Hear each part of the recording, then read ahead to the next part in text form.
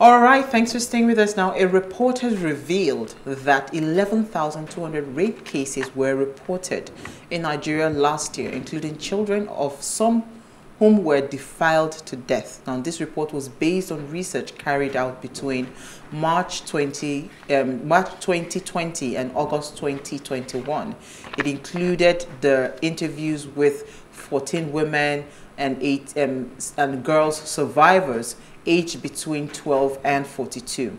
The interviews were conducted in Abuja, Kano, Lagos, Sokoto, Bauchi states. And of the victims, a second-year university student aged 22 was raped and brutally assaulted in a church near her hometown in Edo State, Benin City in 2020. Even though she succumbed to her injuries, sadly, days after her case, days after she succumbed to her injury, her case still remains quite prominent, and we are hoping that she might find justice even in death. However, not many people can find justice. Now, cultural stereotypes, failure to investigate cases, and insufficient support for survivors have created a culture of silence and impunity and has given wings to perpetrators of rape. So today we want to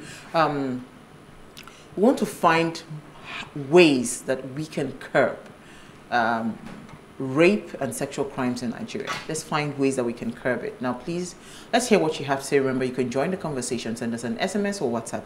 That's 08180384663. You can also tweet at us at Wayshow Africa1 with the hashtag Wayshow. So, I mean, as I was saying earlier before we went on the break to come back, I was saying that I don't understand the psychology behind rape. I've never understood it. I can never understand it, right? It can only tell me one thing, that this person is not mentally sound. I agree. There's definitely something, no matter how the person presents to be like intact or there is something fundamentally wrong with that person. Because for a man to get to that point where they feel, or women in some cases, because women rape, but the only thing is that, these things, men that are being raped, they take it as a, what's it called? A thing of, it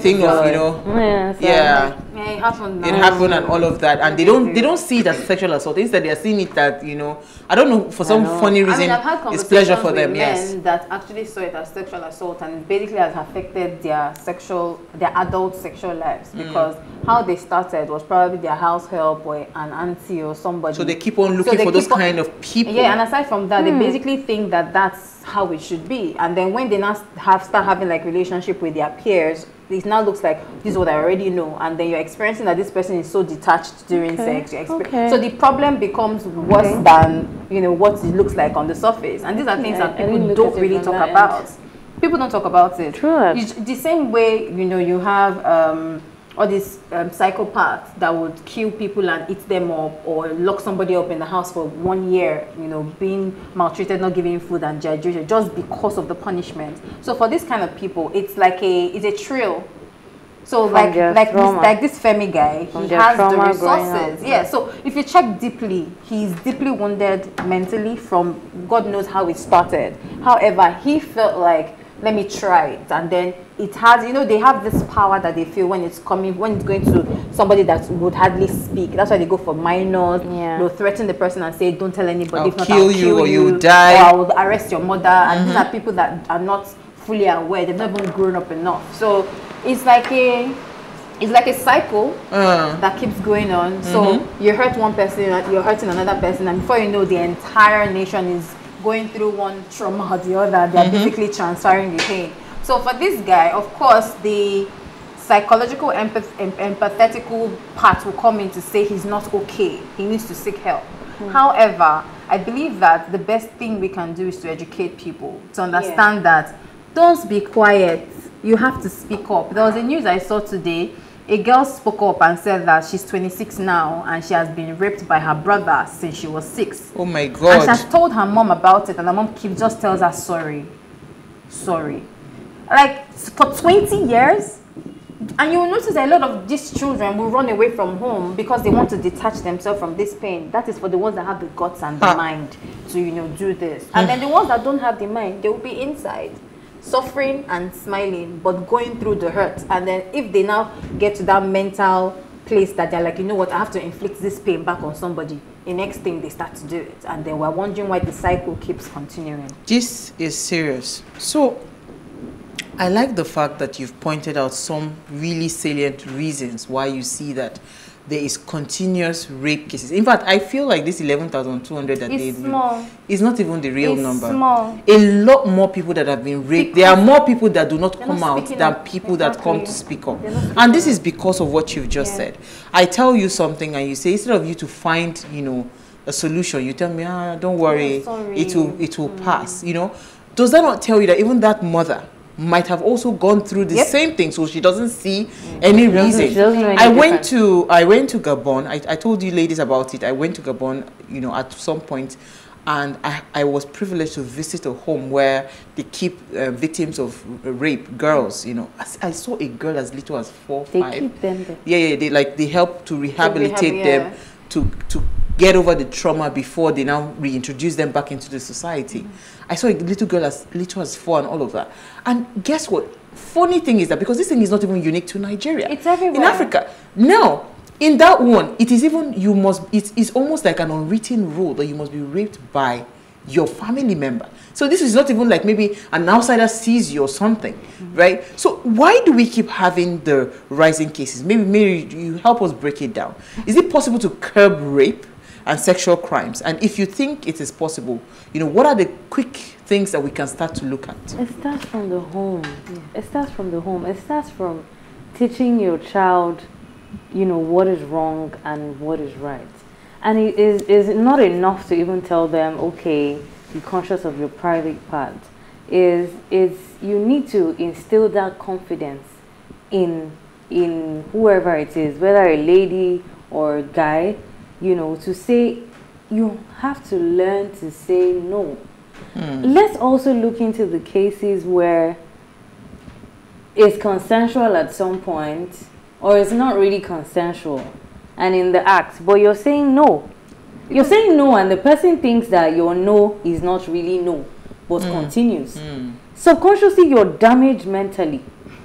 As in, that one is even worse, because you can't even, most of those people are not going to come out to say, I was raped. Well, you know in your heart of heart that you really did not want this. And there are times where you just come out and you're like, what the hell just happened? But you have to keep it moving, because nobody's going to listen to you. The next thing they're going to say is, why did you go there? Why did you go there? Or what were you wearing? Or something like that, you know. And that should never, ever, ever be the reason, you know. I mean, I've had advances from family members, and as I was getting older and relating it to my mom, and then she says, oh, subconsciously, oh, she has always been scared, but, you know, she didn't want to, she didn't want to, you know, instill such notion in my head, you know, but she just always prayed that, you know, they never, and I just smiled, you know, because I'm like, well, I really wish you did know better, you know. I'm not saying that maybe you're going to make it public or something, but, you know, also teaching the person to confidently say no, to confidently say stop it. To what I know that she will do is, if some uncles came to the house and I wasn't interested in going downstairs to greet them, she would just leave me and let me be like, okay, fine, you know. But it's just some deeper issues that I wish, you know, I would have had the confidence to be able to speak up, you know, about it. There's nothing serious, you know, but it's just like, now I'm older and I can relate it to her. She's like, you know, we thought about it, but we didn't want, you know, you were pretty young and you're going on holidays there, so we didn't want, you know, you to stand now at that young age, you understand, looking at, you know, maybe an uncle in some kind of way, but I mean, you need to instill this confidence in your child. And from home. Absolutely. And the thing about the education part, right, is I think that is what is the biggest thing that is missing. Yeah. You know, because again, people feel like children are too young, or yes, to understand, to have those conversations, because at some point in my life, you know, it was almost like there was a molestation that happened and I became a molester, you know, so it just took the grace. It's a cycle. It just took the grace of God for that it didn't go to that extent, right? Or probably penetration or something. But you see, the little plays that you play, touching each other, and you know, that is how it starts, right? And most men are not. Most of the guys that that indulge in rape, they are not confident enough, you know, to see a woman and say, you know what, I really love you, and express their feeling. So they would rather want to, that's my point. They don't have that, so they don't have the capacity to express how they feel. Confidently talk to a woman, Mary, I love you, I love the way you're looking, would you like to go out with me? Even face rejection. Yes, they need to be able to learn how to face rejection. They need to be able to learn how to talk to a woman confidently. Because why would I subject myself, knowing that if I am caught, it can ruin my entire life, and I still go ahead and do such a thing? It tells me that there's something deeper that I've not dealt with within myself. So it's you said knowing that I'll get caught. You see, a lot of people, if you check most Arab countries, the penalty is what? Death.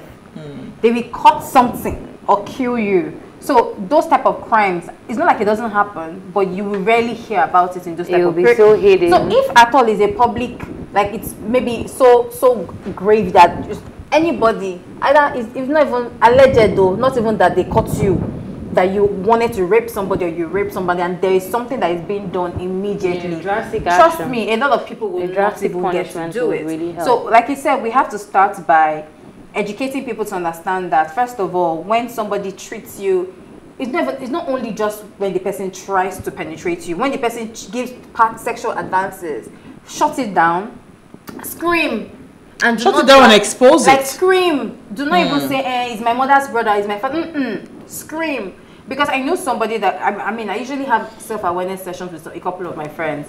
And there was a conversation we're having one day. A friend of mine mentioned that when she was about 8 or 9 was when one of her cousins started molesting her. But it was from her sleep.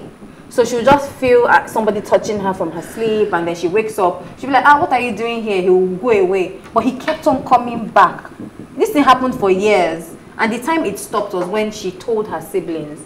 And it was some advice from a friend, like, go and report to told her siblings. Everybody was aware. The oldest in the house had a conversation with the guy, and it stopped. But imagine that he was persistent for years. What happened if the girl had just kept quiet and he had gotten in his way? That's another individual that has been hurt by rape, and whatever the person tries to do with that situation is up to him or her. So you see this issue about touching somebody inside sleep. I can tell you for free that I know that in our own generation, a lot of those things happened. But again, back to what Mary had talked about, education. Yeah. Even us, right? I don't think our parents even understood. They don't want to talk about it. Everybody just wants to shy away from the subject of sex. Yeah. You want to shy away from subject of sex. Molestation is happening under you because, let me tell you for free, a lot of our generations, the ones that were born in the 80s, I don't know about this one, so a lot of those people experience that, somebody touching you in the sleep, somebody pressing your private part, or somebody telling you to come and sit on their lap, and all of those, all of those things happened. And it's close family members. Close family members. So you would know, for you to be able to report those kind of people takes a lot of confidence. I remember, because you need to be able to say, I don't give a damn about what's going to happen. It's you. I'm pointing at you. I'm pointing at you. And again, because we were repressed in our expressions, right? Our generation was not the generation that you could just sit down, like the way my children talk to me today. I just the one that say, like you our we couldn't talk back at adults because it was considered rude. It was considered all sorts of things, right? So if an older person was doing something that you didn't feel comfortable with, you couldn't even express to that person that, please, can you stop this nonsense that you're doing? Because again, there was the culture of you must respect by all means, right? So some of these things, I think it has aided, right? Crimes of sexual molestations and rape over the years, right? It has aided it. People need to understand that it is more harm that the people are not aware. When my kids were going to boarding house, right, they are boys, it's not a same-sex school, I still needed to teach them. Yeah. I had to teach them about, sexual molestation for boys. How, because I heard gory stories. Was I scared? Horrible. Yes. But I had to equip them with enough information that somebody cannot just come and tap your bum. For what? But the saddest part now is that he's a doctor. like a gynecologist. If also, so let me now go back to Dr. Laye's own, because what is most scary for me about his own case in particular, we all went for cervical cancer screening. The guy has been, you know, only God knows. No, see, because what I'm saying is that it is really, really sad for him, because he deals directly to the genitals of women, right? Everything that arouses a man. He's screening for breast, he's screening your vagina for cervical cancer and all of that. So that he deals directly to everything that arouses a man. So for somebody in that nature, you do not have that level of control and respect. God help. My question is that he's a doctor. But a minor. He's a doctor, and he has that kind of problem.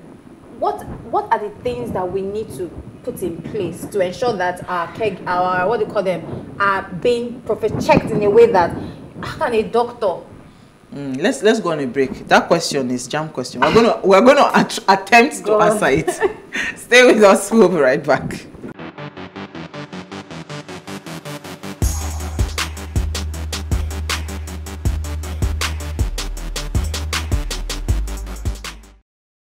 All right, thanks for staying with us. Now, if you just tuned in, we're discussing curbing rape and sexual crimes in Nigeria. Now, remember, you can join the conversation. Send us an SMS or WhatsApp to 081-803-84663. You can also tweet at us at Wayshow Africa1 with the hashtag Wayshow. All right, so you asked a very, very important question, because, again, for somebody in that capacity, as a medical doctor, so I cannot now imagine my gynecologist when I was having my babies examining me and thinking of imagining things with me. It didn't make sense, because my gynecologist was a man, right? I mean, so I cannot imagine that. So what are the mental? So now let me tell you how it's supposed to be best practices, because the video that Elsie shared in the group was really disturbing, of a patient that was on admission in his hospital.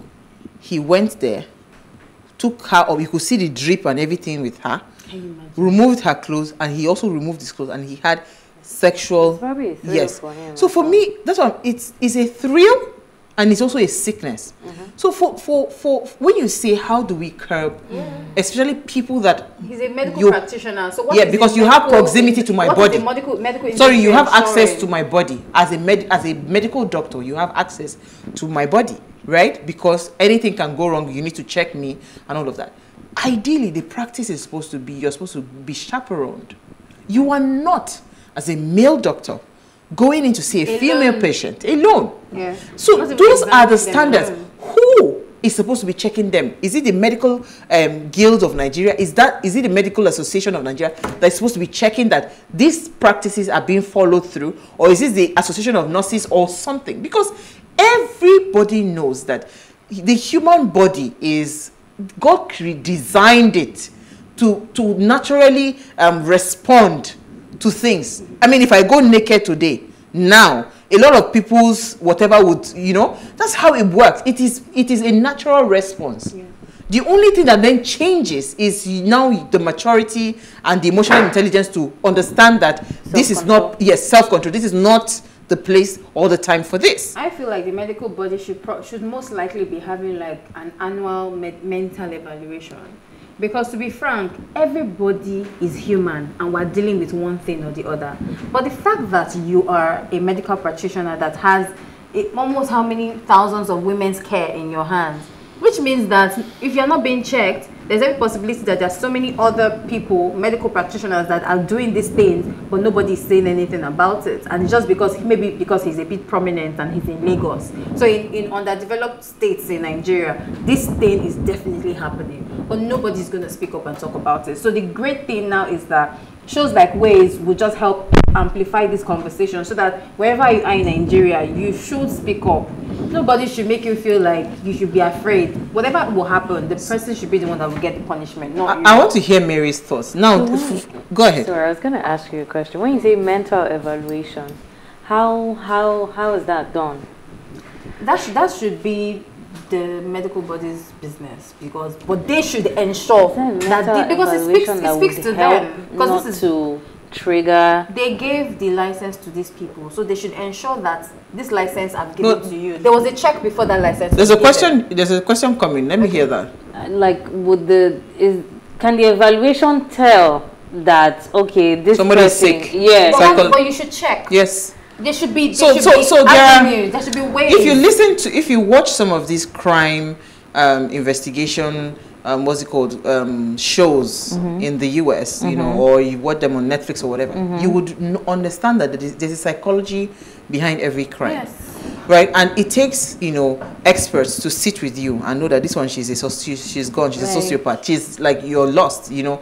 So there are actually tests that can be carried out to check that you are mentally stable, you're emotionally stable, and all of those things. So when you're talking about tests to measure, you know, how sick the mind is, it is possible. Those tests are available. It is whether they now decide that it is a priority for them to do it, right? Because now, again, don't forget, I said, these 11,200 cases that came out, these are the ones that were bold enough to come out. And maybe some of them, the case was so bad that maybe they couldn't walk, there was, you know, so that was how. So I know cases of people that have been raped. Guess what? When they get to the police station, the father and the mother, they'll just offer them 20,000 naira. They say, don't worry. They pay them off. Poverty. Because now we are talking about why there's a prevalence. Poverty is a big issue, right? Poverty is a big issue. Ignorance is a big issue, right? So when people are poor and they are ignorant, what then happens? Anybody can just come and wave the magic wand. As little as 5,000 naira can get you out of rape case in Nigeria. Now, they say that the punishment for rape is life imprisonment, right? Do you think what's it called? That punishment is a strong deterrent for rape, or do you think we should change it? I think it is. I think it's strong enough, because to be honest, killing death sentence is still long enough, but notwithstanding, you need to live long enough to actually know that what you've done is wrong. But the truth is, we don't have the laws in our own hands. We'll let the jury and the courts pass their but if we were to recommend a punishment, do we think that life imprisonment? So maybe they should. Because we are talking about curbing. No. We're talking about curbing rape, right? So if people are aware that there is a life imprisonment attached to this crime, and yet there's a high prevalence of rape, don't you think that life imprisonment is not a strong enough deterrent? I don't think is that the punishment is not strong enough. I think the issue is because people know they can get away with it. That is the issue.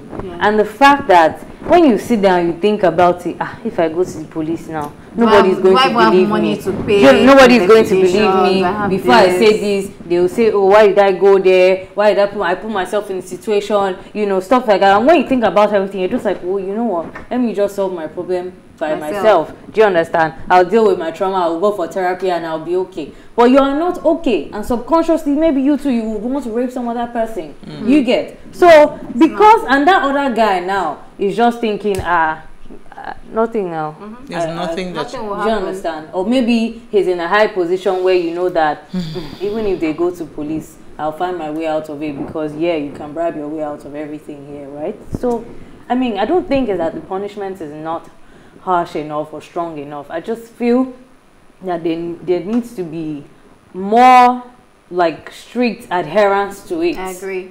Do you get? So now they've said, okay, maybe because this was called out on social media, that's why this guy, if not, maybe, who knows, maybe he has gotten away with it before. He has, not maybe. Exactly. You get. He has. So it's not today. So if the people have the confidence that, oh yes, you know, if I report this, if I speak up, something is going to be done. I kid you not, people will be able to speak up. But when you know that speaking up is not for anything, you might as well keep quiet.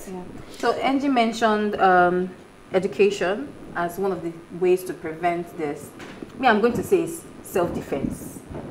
Go and learn how to defend. No. Because in situations whereby you're not prepared mentally. In the case that I'm lying lifeless in the hospital, I've just been given.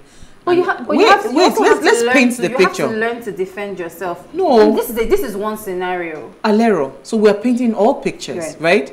There are some cases. Okay, look at the young girl during the initial lockdown that we had, the very first lockdown in 2020. There was a case that happened in Ajah. I can never forget that case because the girl was lured by her friend to come for a party or something, and apparently the girl had planned with the boys and they gang raped her. Do you understand my point? So this thing you're saying, talking about self-defense, where do we even start from at the self-defense? Or is it the one that I am in the hospital, they've just given me anesthetics, and I'm probably paralyzed halfway down, and somebody is humping on me? You know, so I mean, that's like a different scenario. It's a different situation. Right, rape is just the most sickening thing that I can ever think of, right? So I mean, if you say 12 years imprisonment without fine, and the maximum punishment is life, whatever. But however, offenders is less than 14. If the offenders is less than 14 years old, the punishment is 14 years imprisonment, right? Maybe for the cases of this group.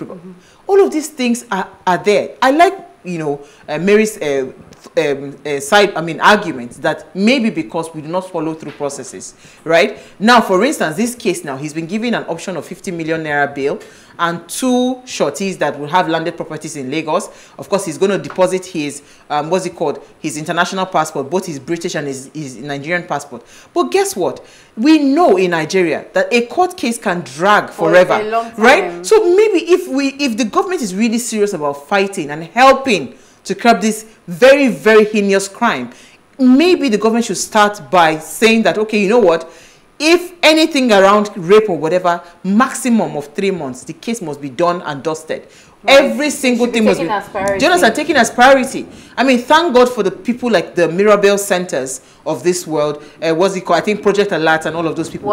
They are the warriors. Those are the people that started putting in a lot of pressure. Yes. You know, that even now that we've even got into, because before you go to a police station and you report a rape and they just look at you like nothing happened. Yeah. Right? So, I mean, social organizations, right, NGOs like these ones that I've mentioned, they've really helped, because now a young girl knows that if I'm being raped, I shouldn't touch my body. I go straight to to the hospital and get all the samples out and everything, so that those things will serve as evidence. Because there's another part of, you know, that consciousness that some people who don't even understand, that there's an evidence that needs to be gathered, because the truth is the law is emotionless. The law only follows evidence. If you cannot provide an evidence to prove that you were raped, right? This is Dr. Femi Olaleye, and at this point, we must also commend, what's her name, Princess. Because it was almost looking like the case was hopeless, right? It was looking like the case was not going to get a headway. But you see, a lot of pressure, a lot of talk, a lot of, you know, counter pressure and more pressure and all of that would help. But do we have to get to that point where we need to pressure? Why can't we just get to a point where if something is reported, no matter who you understand? Are, no matter the class. And that's why I wanted to say, okay, the Bamishe's case that we're talking about, right? Bringing it back, you know, something has been reported, a crime has been committed, somebody has lost their life. The person that even did it, there's no like, do you it might understand? be this person, or it might be that person. And they have found and zeroed it in directly to the person. Why is it difficult, right? So it is the inhumane nature of our government that gives these people more wings to fly. Because if the government stands firm, like you rightly said, in some places, if you are caught with, even if it is 0.0 gram of cocaine, you are being hung. Yep. They will just hang you. They don't even have time. So if we start to treat, and that's why I'm saying that maybe life imprisonment might not be enough, you know, because again, people will get to that point where life imprisonment, they will wait, maybe they will use like 5 years to look for get to the case. Then they will not tell you that, you know, after that 5 years, that 5 years that you did before counts for, it doesn't, our judicial system is too weak, right, to start to fight these things, you know, legally. So maybe we should start thinking about things like castration, things, you know, because if you remove the element of the crime that was used to perpetrate the crime, you know, castration. Right. But again, they will not argue that. What about women that rape men? What should they do? Castrate. This is the question I actually want to ask. What happens in a situation whereby, in the marriage, husband and wife, but the husband rapes his wife constantly? Like I know somebody who is experiencing this thing. Let's say she had to run away. It's your husband. That's what I was saying. What is going to be done in that kind of scenario? Because I'm certain that a lot of people in Nigeria are going through this type of thing. Husbands raping their wives. So going by the definition of rape in law, in the law court, there cannot be rape between a couple. A husband cannot be said to have raped his wife, even where the husband actually raped his wife, and there is overwhelming evidence. At worst, husbands that raped their wives get charged with lesser offenses, including indecent assault with mere maximum punishment of 3 years imprisonment. I hope that answers your question. Well, So it now boils down to, you see why I said I really love the day we celebrated today, that Women Day, right? A woman that stays in an abusive relationship, she would go through all sorts of things. Yes. There will be battery, there will be rape, there will be all of those things. But the only reason a woman will stay in that relationship most time, research has shown that, you know, she is not financially empowered. She is not strong enough to stand on her own financially. So most times they would endure that situation because the law does not recognize that. Well, you have already been legally. It's almost like he owns you, right? Yeah, you know. So and don't forget that we are still dealing with the patriarchal system that we have already. So I mean, there are so many things that are against women, right? There are so many things that are against women. The reason why I feel this way is because I know somebody this is happening to. So are you saying that she's just going to keep on going through this? Like, she can decide to leave the marriage. That's what we're saying now, Nash. Money. Most of the time, women that go through this type of situations do not have financial capacity to actually be by themselves. Absolutely. And that's the reason why we have to ensure that we're supporting women. We have to ensure that we're encouraging women to do better. And let's start to educate ourselves more. Let's take some comments. Let's start to educate ourselves more, because again, if we do not educate ourselves, you know, we will just be going around in circles without any real change. Right. Yeah. Okay. For me, rape is a serious offense that should attract severe punishment. Apart from life imprisonment, there should be amputation of offender's sex organ. I've said it. Thank God you ladies have pointed out that women do rape too, although in low proportion. Growing up, I knew some of my friends were shy to woo a woman, but today, with advent of socialization, more ladies are eager to wink at the guy first. I recommend that offenders should be subjected to mental tests, like the doctor who is exposed to female patients daily. Finally, some rape cases can be attributed to spiritual problem. A spell can be cast on one, maybe as punishment for sleeping with somebody's wife and all that. This is Austin from Delta. Austin, I don't understand. Is it that Mago thing? I don't know. No, maybe you just said that there should be like a thunder. no, I think he's saying that like a spell. Like a curse to say, anybody that does this will happen to the person. So right, where they just don't have control. Are people really afraid of all these spells and curses? Maybe it's if it works. Like if you see a man who is sleeping anyhow, what comes to your head? The thoughts. Are you because there's something wrong with you? Are you mentally so great that maybe the moment the person thinks about it, or just strike. I think he's even saying as repercussion for what he has done. Oh my God, go ahead. Okay, so I have a comment here. Good evening, my dear beautiful sisters of What Are You Saying Ways. Curbing rape and sexual crimes in Nigeria. Rape, sexual crimes in Nigeria has been a normal daily occurrence, and it is very shameful, disgraceful, and embarrassing. The punishment and penalty for these crimes for now are very mild and is not supposed to be so. The punishment should be severe. Nigeria is taking these things for granted. I will suggest the idea of castration. Everybody's suggesting castration. I'm telling you. I will suggest the idea of castration. This alone will set an example for others to follow. My beautiful sister, Lero, you are welcome back. Thank you. I miss you a lot. I miss you too. And then he's asking about Issy, Norma, and Jennifer. Thank you so much, Daniel. But everybody's coming back soon, don't worry. So sex education should be enlightened on teenagers. You didn't leave your name.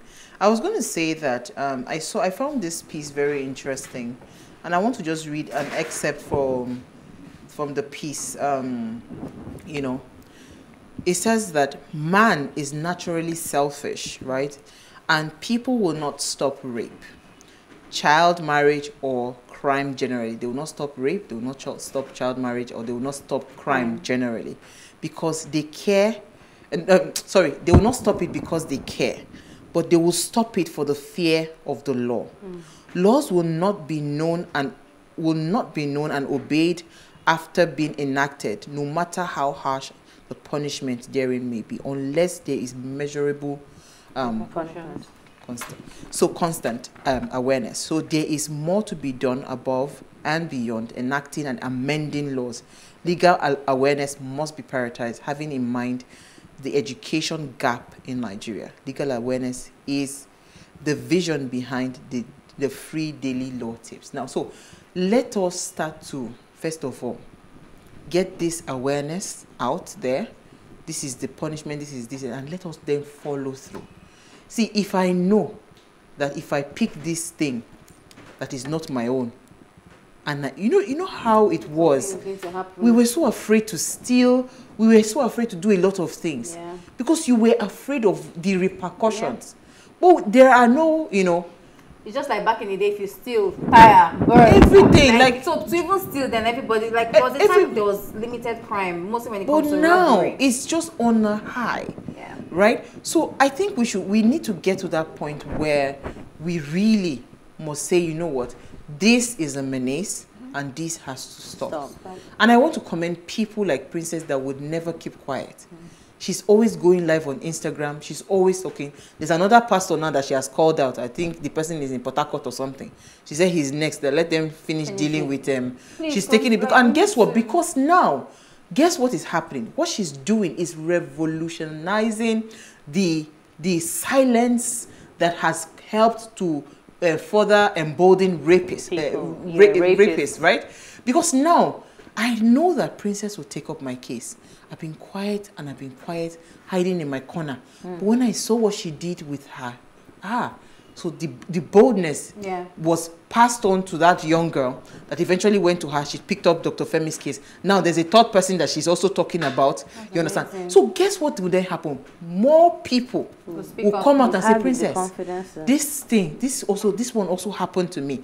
This also happened to me. This also happened to me. So you start having, and that's what happened with the Me Too movement in America, right? It started with one person talking, and somebody actually, so Me Too, it happened to me too. It happened to me too. And now this Me Too is really taking down CEOs from companies. People are resigning because, again, there is a strong, what's it called, movement against it. There's a strong, clear message against anything. I mean, there are free people that you can have like sexual intercourse with at your beck and call. Why do you have to subject somebody, you know, to forcefully take advantage of their bodies? So all of these things, first of all, we need to raise more therapists, psychologists, psychotherapists, and all of those things. Whilst we're doing that, then the law must really, really be seen to really be in favor of the victims of rape.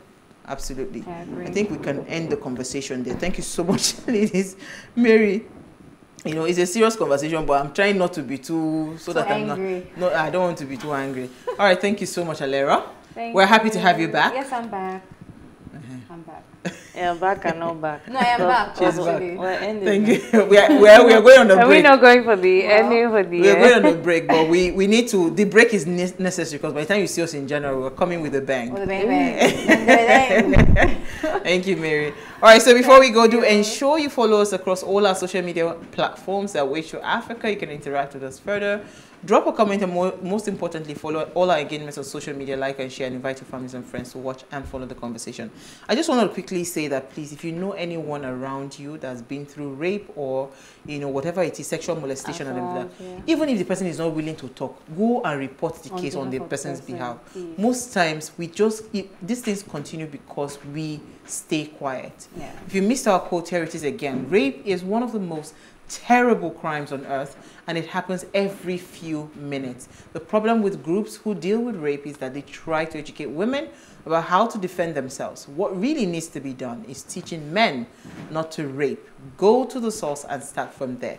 And also teaching women not to rape, because we've seen again that, women also rape men. So let's not just limit the conversation. It's just that the numbers are more on the sides of men that rape. We'll see you guys tomorrow at 8 p.m. as we bring another conversation to your screen. Enjoy.